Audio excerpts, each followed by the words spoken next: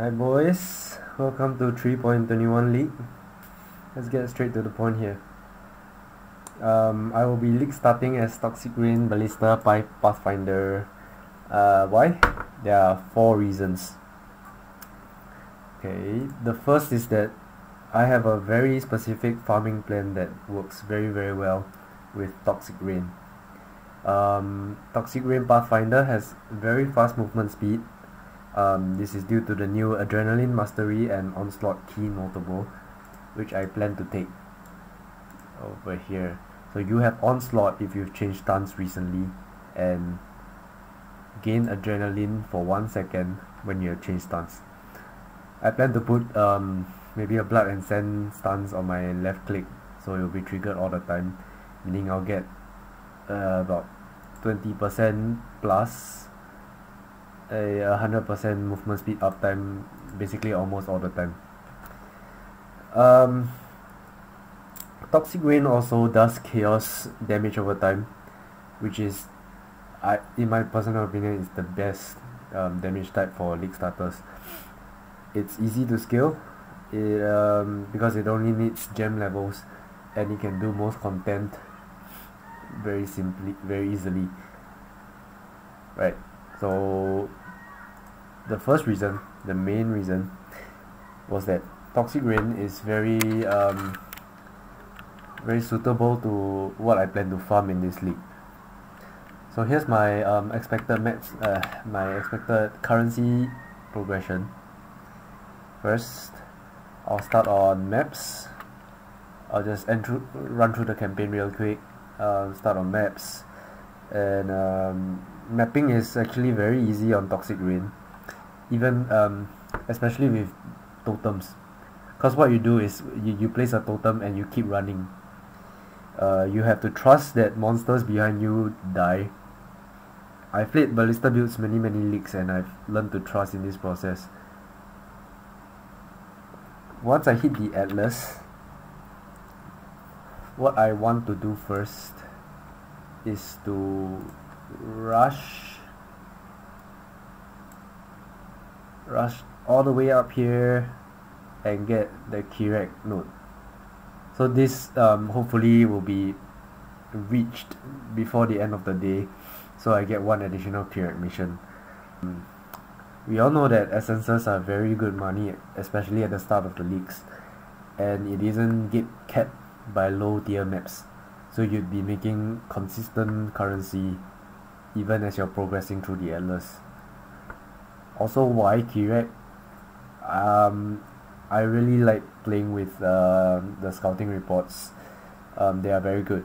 You can get rewards such as drop an entire stack of divination cards, which, like things like Porcupine or Holy Chainmail, will give you very easy access to 6 slings, which can sell for like maybe 100 chaos at the first day of the league. It also gives you unique map completions and regular Atlas progressions, so it's very good to just pass right through here, since I'm going up here anyway. After getting all the essence nodes, I'll complete my final Atlas plan, which is to go for essence and blights. So the way that blight works is that when you start a blight encounter, monsters will start spawning from the portals. This is where Toxic Rain is incredible. The single target damage of Toxic Rain is amazing, so essences are not a problem. It is also very safe, so you probably will get quite high levels, maybe up to 93 safely. For blight, you just leave those Toxic Rain pots at the blight portals, and you will just wreck everything that spawns off the portals. It's just a very comfortable playstyle. And another benefit is that many blight monsters have this proximity shield, which your Toxic Rain will just bypass completely. Not only is the damage incredible to be farming maps, right? The speed, the movement speed of Pathfinder is also nothing to be joked at. You could maybe clear a map in 1 minute, maybe less. especially with the new adrenaline and onslaught nodes. So what do I do from here? My next plan is to go for the where is it? Yeah, the expedition nodes. As everyone knows, chaos damage over time builds are insane for farming expedition because you can ignore most remnant downsides. I really like to see rock in the map, as early crafting with rock is very good money. There are plenty of guides out there on how to get started with rock crafting currency generation. If there are people who really want to know how, I guess I could make a tutorial video. Anyway, Danik and Tujen are also a very welcome sight, as they give incredible currency at the start of the league, which can help with early game crafting. One time I got a Divine Orb on the first reroll and my league start was just pretty much done. So to summarize this phase, I would rush the map, ignoring all the non-spec mechanics like breach, delve, and only do those mechanics that I've spec'd into, except maybe for the highest lockers. So how would I run this map? I would go rush through, find possibly the expedition, place my explosives, detonate them, and while they are detonating in the chain, I'll go do some other contents. I'll go find the essence, go start the blight or something. Then at the end I'll run back to the expedition and clear the expedition, then get out.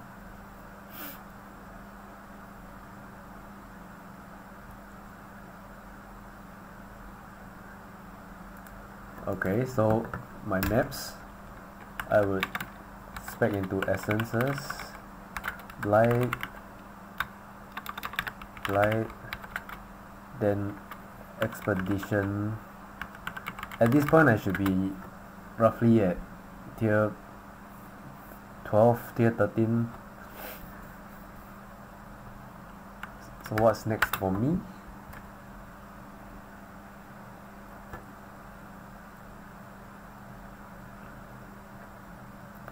These should easily be at least 4 divines per hour. From what I've done in several past leagues, it's usually around 5 divines per hour, but I like to round down my expectations. So with 4 divines per hour, you could really get jacked very quickly. My next plan is when I reach about 12 divines per hour, I would invest them into upgrading the build. So for Toxic Rain, the next big upgrade is the +3 bow, which gives me maybe about a 50% damage boost. I will replace my Quill Rain with this new bow. Then maybe I'll farm another 4 divines to go into my next phase of progression, which is what I do every league. It's to farm logbooks. These are insane money. The strategy for logbooks are discussed in many other videos, but the strategy that I go with is I just run in. I try not to read the remnants too much because it's a waste of time.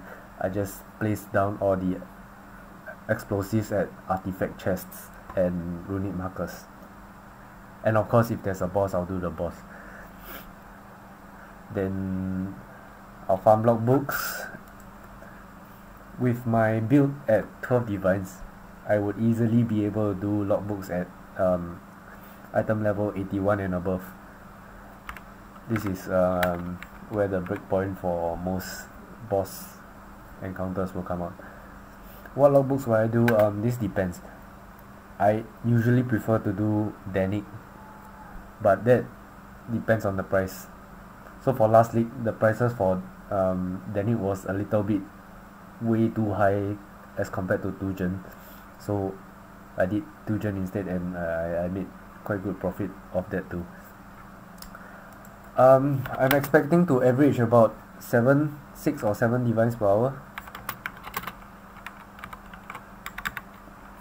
and with this currency generation, my next goal is to get a headhunter. A headhunter would usually cost about 60 or 70 divines, maybe on day 4, day 5. So I could easily achieve all this with 10 hours of farming. I wouldn't say easily, maybe give or take, I'll take 12 hours. So that's one day. Keep in mind that this whole process should be done within 3 days if you're fast and have no life, which I plan to do. Okay, so why a headhunter?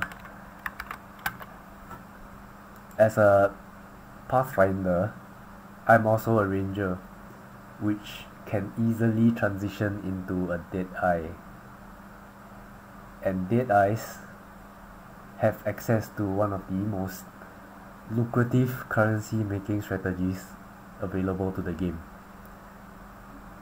I will transition into a 5-way carry. I'd probably need more money than simply owning just a headhunter, but if I sold my +10 bow, I could get a very my +3 bow, I could get a very baseline 5-way carry character. Especially with this buff to bow characters this league, I think the entry cost will be a lot lower to 5 ways. 5 ways are typically around 10 divines per hour.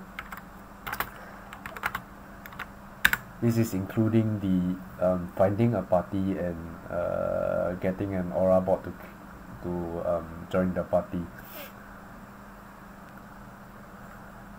At what point do I stop doing 5 ways? This is when I get a Mageblood. I don't actually have to get a Mageblood because my end goal would not require a Mageblood, but I plan to farm enough currency to at least afford a Mageblood, which should be about 200 divines, and that would take me 2 days of doing lifeless 5-way carries, which are very boring, but the currency is amazing, right? So this is basically my entire farming strategy from 0 to hero. If I find it boring, there's always plan B. Toxic ring characters have access to this other crazy farming method, which are simulacrums. Simulacrums, for some reason, are not very sought after in the recent leaks. I'm not sure why, but simulacrums themselves cost very little currency, and they make you so much currency. I think why people don't play simulacrums more is because they are very boring, but they are always plan B. This could maybe be 8 divines per hour if you're lucky. If you're unlucky, you get 5, but simulacrums have always been very profitable, so it's a good plan B.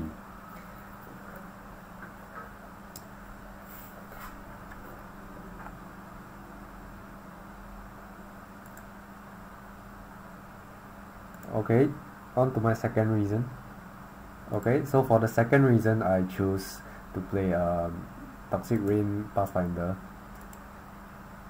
It's because I really enjoy playing bow builds like Lightning Arrow and Tornado Shot, especially with this league being a bow league. I think this is my ideal endgame build.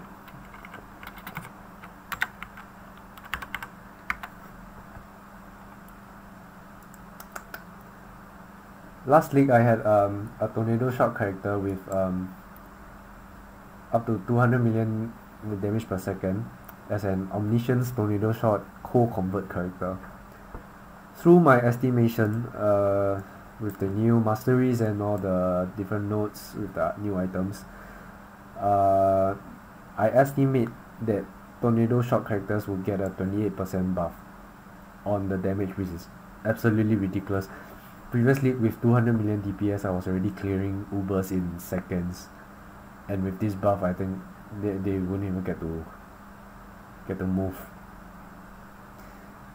When you have this much damage, you don't really need to invest in defense. Every league, before I quit, my goal is usually to get at least 38 or 40 achievements, and I plan it to do with this endgame Tornado Shot character. There's also consideration for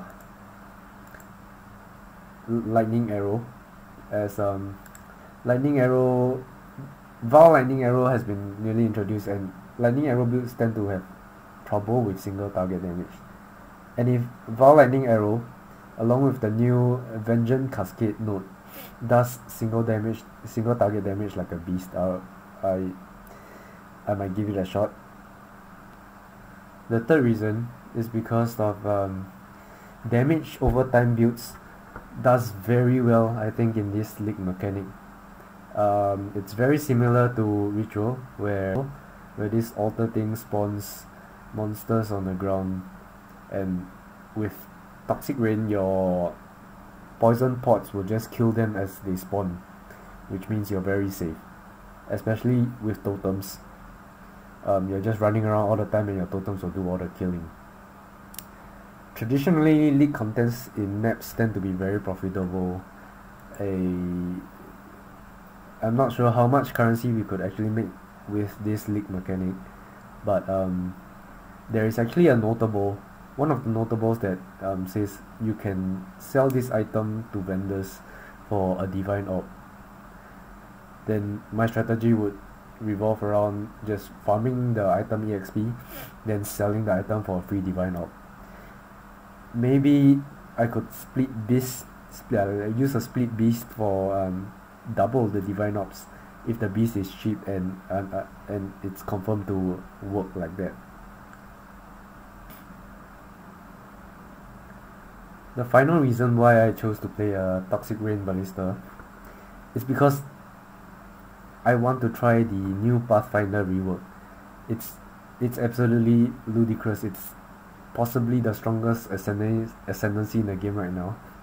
Just this one notable gives you 3 to 4,000 life regeneration per second, which makes you kind of immortal, unless you get one shot. But Palsteron's Toxic Range build has multiple defensive layers, which prevents one shot, such as the Progenesis Flask and Petrified Blood. This is one of the most insane league starter that has come out in a long time, and I'm extremely excited to try it. So these are the reasons why I think Toxic Rain Ballista is the best league starter for me, to farm the content I enjoy and I find profitable, and easily transition to my dream build without having to spend 5 or 6 hours clearing the campaign again. Let me know what league starter builds you all have in mind, and I guess I'll see you guys in Crucible League. Bye!